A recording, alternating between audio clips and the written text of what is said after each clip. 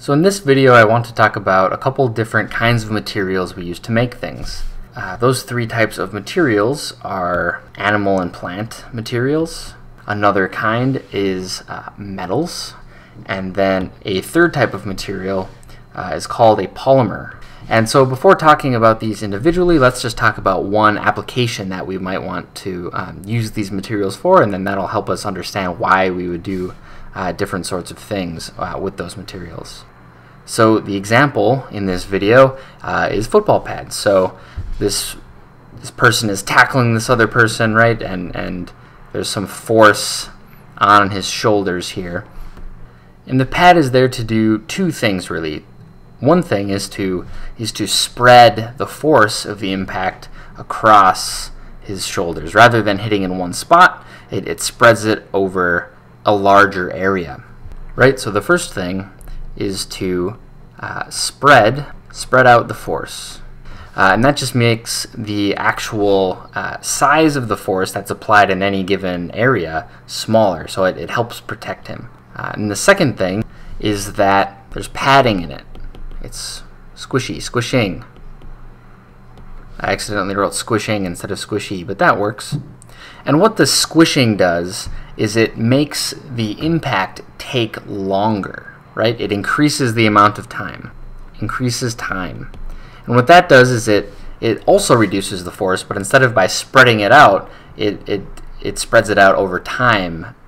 And so the maximum force at any given moment is actually smaller.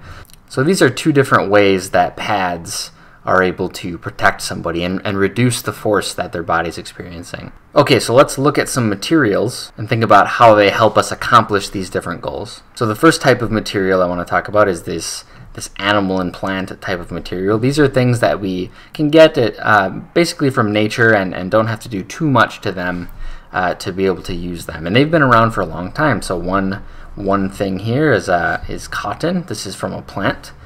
We can also get fibers from a sheep to make wool, and we can weave these fibers together that we get from this plant or this animal and make cloth or padding of some sort.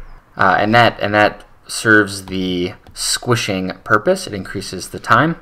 And leather over here is another material that you'll see used in old football pads, and that actually partially fills this squishing requirement, but it also helps, because it's a tough material, helps spread out the force over a larger area. So that's the animal and plant type of materials, and that's kind of the oldest class of materials that we've been able to use as humans. So the next kind of material that we got good at using as humans is metals. So what I have here is a picture of iron ore, and it really just looks like a rock, and that's because it is a rock. But it's a rock that has iron in it, and there's a bunch of other stuff in it too, but there's this good metal material inside of that. So I'm going to write that down, ore.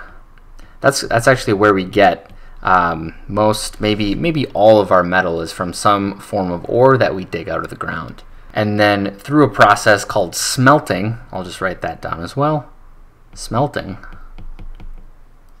we get the pure form of an iron metal. And then from this, we're able to mold it into different shapes, maybe make buckles and things like that, buckles and buttons that are on football pads. But we can go one step further. We can also mix this iron metal and other kinds of metal together, and maybe even materials that aren't metal, mix them together and create more alloys. So we can also create alloys.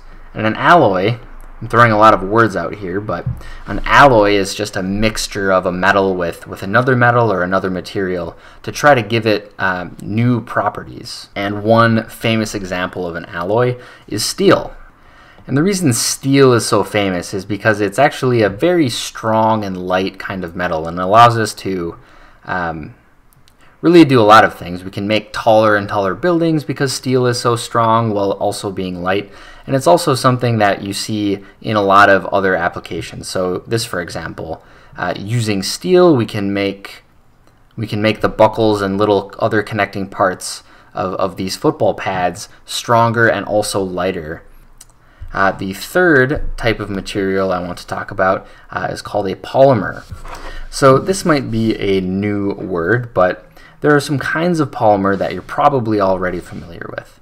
One of those is plastic. There are lots of kinds of plastic, but plastic is one kind of polymer. Rubber is another kind of polymer. And polymers are actually the thing that is used the most in something like a football pad, because you can make so many different kinds of materials with so many different sorts of properties by mixing together different sorts of polymers. So here you can see here are some football pads, and on the surface here all of this is a kind of hard plastic that we've been able to mold and make really light and hard, so that it's both somewhat easy to make these pads, and they're also hard enough where they do a really good job of spreading out the force. And these over here are Nerf darts, and Nerf darts are known as being very squishy. And the reason they're squishy is they're made of a polymer, and when the darts are being made, they actually fill it up with gas, so there are all these little bubbles in it. But it's still able to stay together and just be this really squishy material. And something kind of like that can be put into something like football pads. So it can also serve this squishing and increasing time purpose when you're building football pads.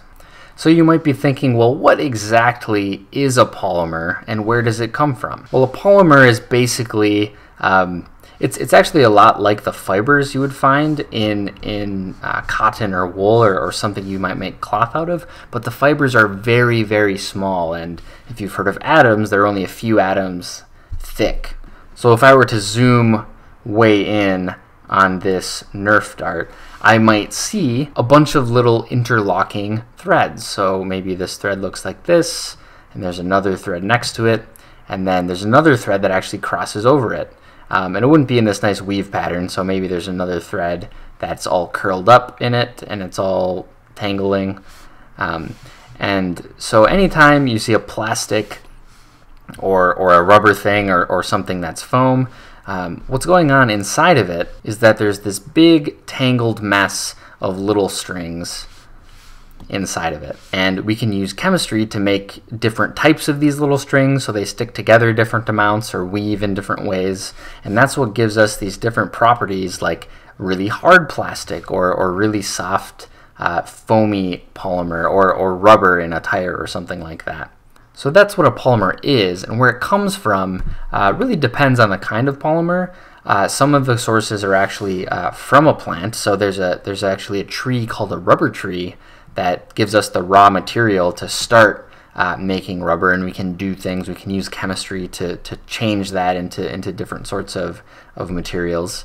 And another source of it actually is oil that comes out of the ground. The same oil that we use to make gasoline that goes in cars can actually be used to create polymers that go into all kinds of other things. There are lots of sources of polymers, but they do come from somewhere. They always come from somewhere, and then we use chemistry in some way to try different things out and see what we get. And then sometimes they're useful for different purposes when you're designing either a football pad, or it could be a building or a toy or a computer or anything.